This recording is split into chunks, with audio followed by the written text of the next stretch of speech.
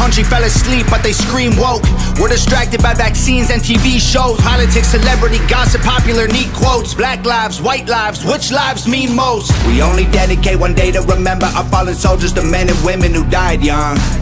But if you come out the closet as Caitlyn Jenner, you're a hero and you get a whole Pride Month. The most dangerous pandemic's propaganda from these clowns. Only mask that's gonna save us is duct tape on their mouths. Don't speak. We don't need to defund police, need to defund the media who lies through their teeth like big pharma doesn't cure you, dog, cause every patient that gets cured is a customer lost. And big oil runs the world, the only wars that get fought are with the countries who have natural resources they want. Heard him claiming if a white man braids his hair and likes rap, he's appropriating culture. But if a white man acts too white, he's white trash. He's a racist, he's a bigot, he's a monster. Let's just have the conversation. Not every liberal is dumb, not all Republicans are racist. The government wants everybody fighting with their neighbors, cause they know that if we get along, we'll probably go against them. They can't stop us, cause we're ready to fight. Trying to brainwash us, but we won't let freedom die.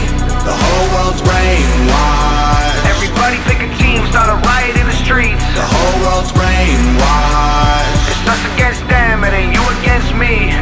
How did monkeys become people and people turned into sheep? They put fluoride in the water that's keeping us all asleep. Claim they want what's best for us, I find it hard to believe, cause they've been selling us cigarettes since we was 18. Fake news, fake woke, distract and divide. You're either right or you're left, or you're black or you're white. Big tech don't need a microchip to hack in your life, cause the phone inside your pocket is a tracking device. And I don't know what I'm more sick of, rappers or Joe Biden looking like he ate 100 Xanax for dinner.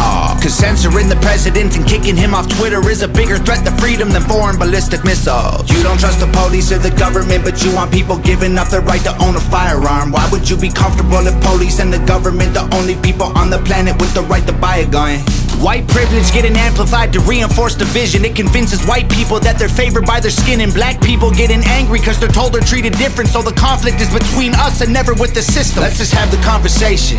Not every liberal is dumb, not all Republicans are racist. The government wants everybody fighting with their neighbors, cause they know that if we get along, we'll probably go against them. They can't stop us, cause we're ready to fight. Trying to brainwash us, but we won't let freedom die. The whole world's brainwashed. Everybody pick a team, start a riot in the streets. The whole world's brainwashed. It's us against them, it ain't you against me.